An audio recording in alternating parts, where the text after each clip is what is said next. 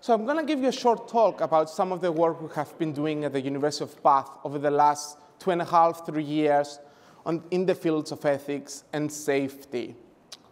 You're probably here because you either read or you actually experienced one of these headlines, how AI is changing the world. And in extent, it may even be changing what we mean by being human.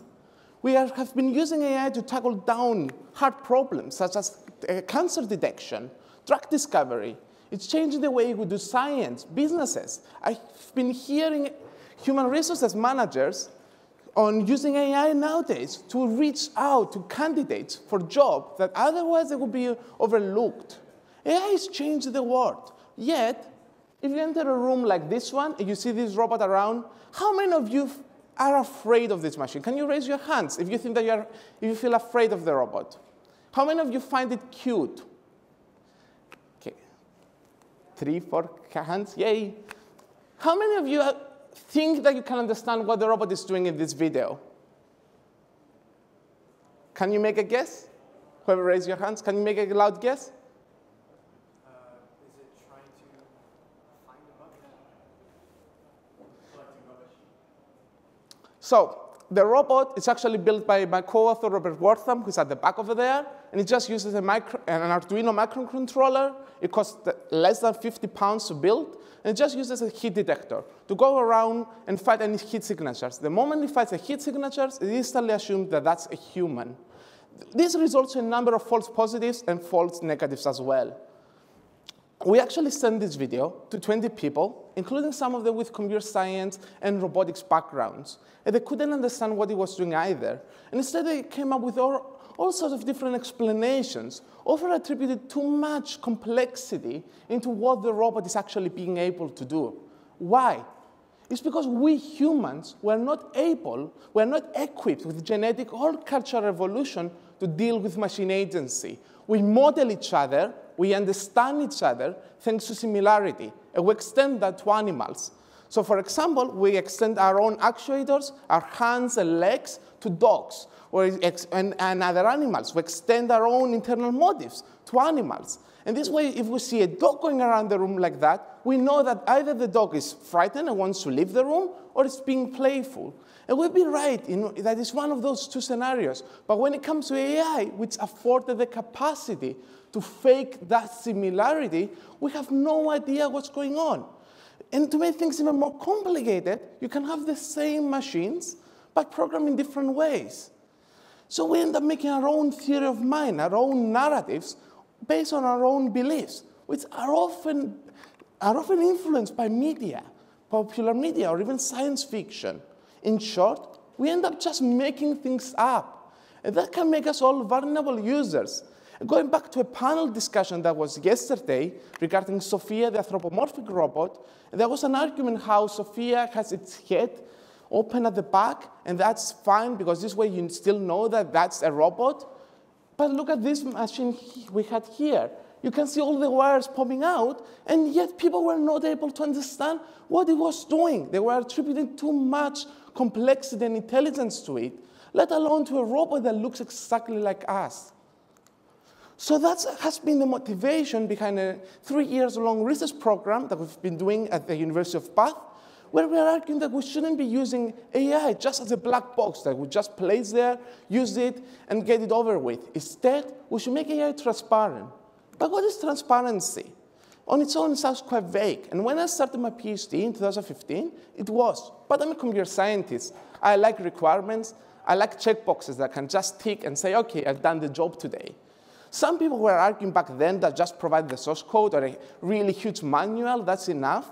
But for me, that's just a way to shift the responsibility from us to our end users. And I really don't want to teach my grandparents how to code just to understand where the Roomba stops working whenever it goes under the couch.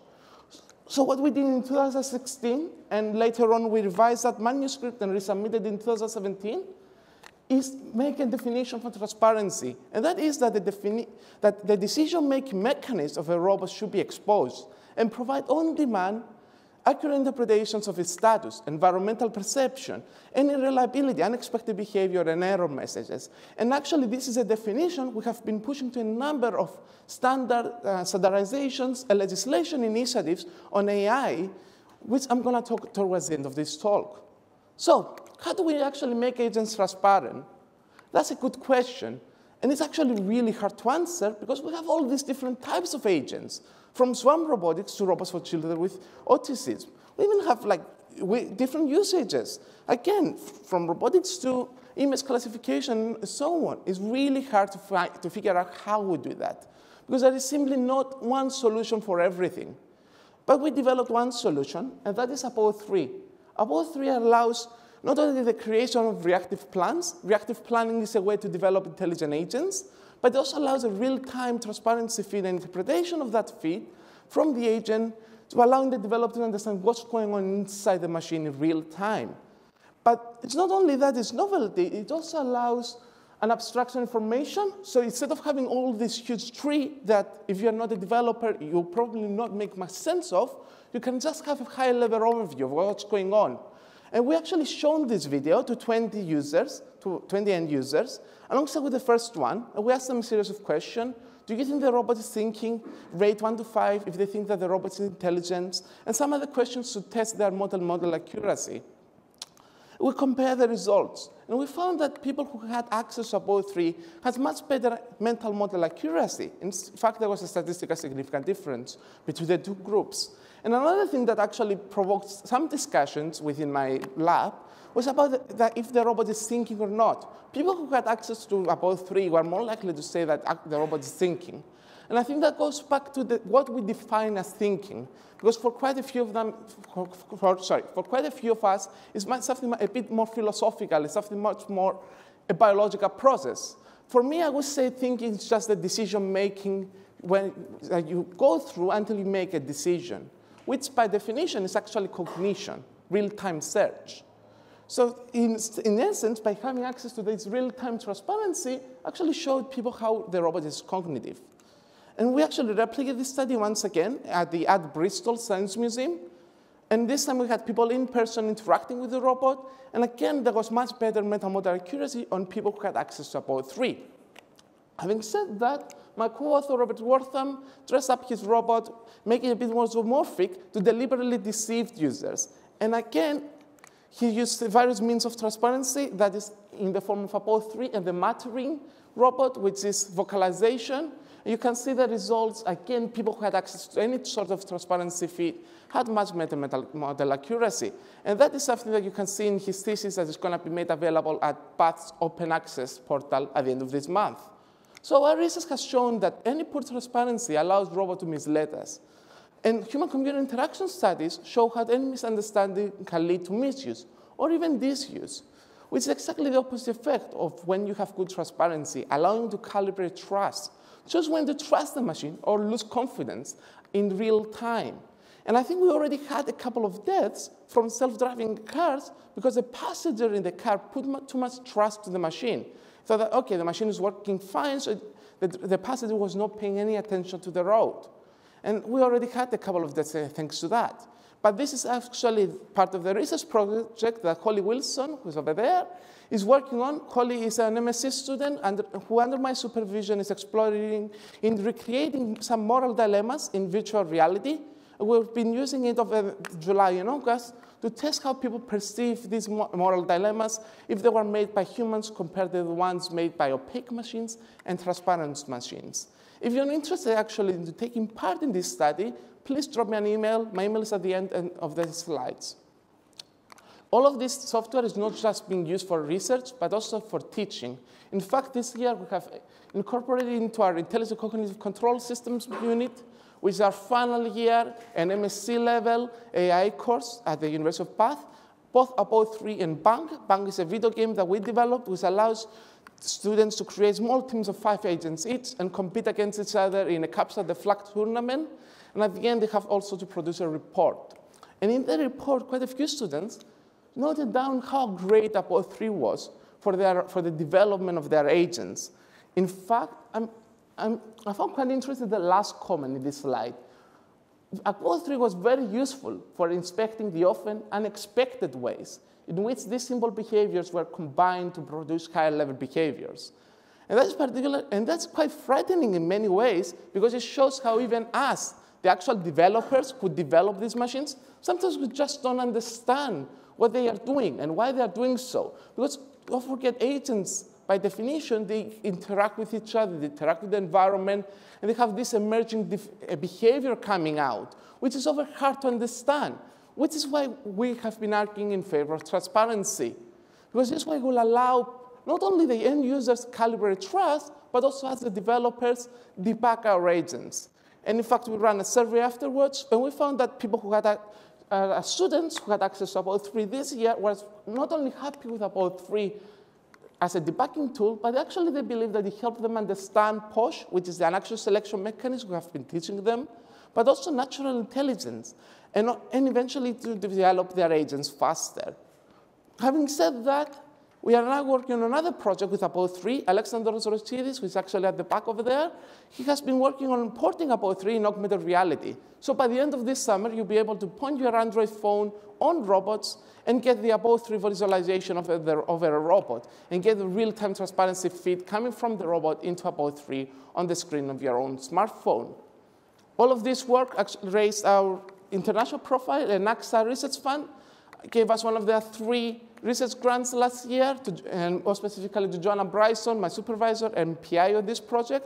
And we are working now by the end of this year to make all of our software open source, and that includes Apollo 3 for Peppers. So you'll be able to use Apollo 3 to develop plans in essentially program Pepper, but also to debug Pepper in real time. And we're going to make Apollo 3 available to download and use on the built-in tablets that Peppers have.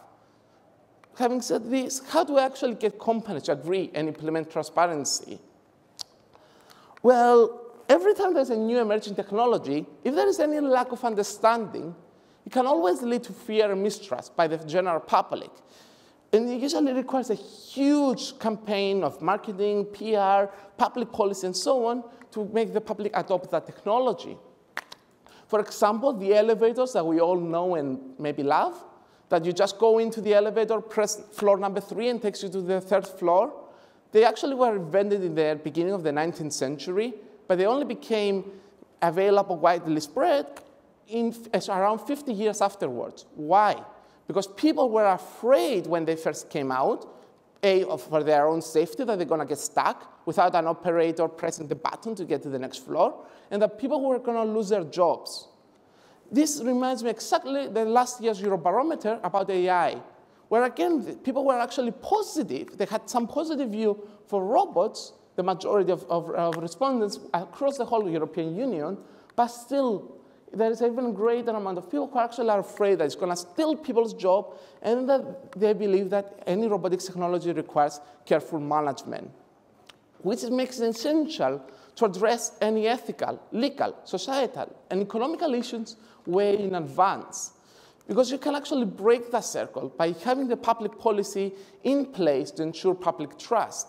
Otherwise, we may end up, as with the elevators example, having to wait 50 years until some policymakers getting annoyed because the operators went on strike and they had to climb across thousands of stairs in New York and Washington, D.C. to make public policy.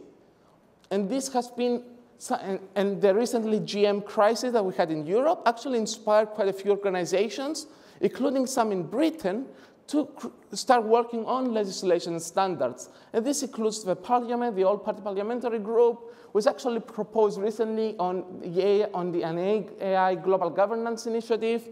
And there are quite a few standards initiatives as well, such as the IEEE, the BSI, and ISO, who are working on standards. And we at the University of Bath, we have been contributing to those standards already, and we are making sure that all of our research goes directly into the hands of those policymakers, including ourselves as in quite a few of these committees. But the major thing that we should always keep in mind that none of these standards are addressing these, the robots. They are all addressing us, the developers, because at the end of the day, we are the ones that can be held accountable and responsible when things go wrong, which is why Thankfully, every time there's a standard or policy nowadays initiative, we always have been talking about accountability, responsibility, and transparency. Transparency to make sure that the right people can be held accountable. Responsibility, who can be held responsible across the whole spectrum, and that includes even us, the developers, maybe our users, maybe the companies that develop them, and the testers, and so on. But also accountability, because sometimes accountable and responsible are two different concepts in legal terms. So you may be held responsible, but not directly accountable. In conclusion, there is no one-size-fits-all solution in transparency. But we have been working with various solutions, which includes visualization, vocalization, and so on. And transparency, we've already shown how it helps users adjust their expectations and trust, but also developers to debug their own agents. Because creating AI is one thing, but creating responsible AI is another, which is why we should always be thinking in terms of accountability, responsibility, and transparency. Having said all of this, I would like to thank the rest of my research groups and an amazing list of co-authors, because I wouldn't be here without them. So thank you.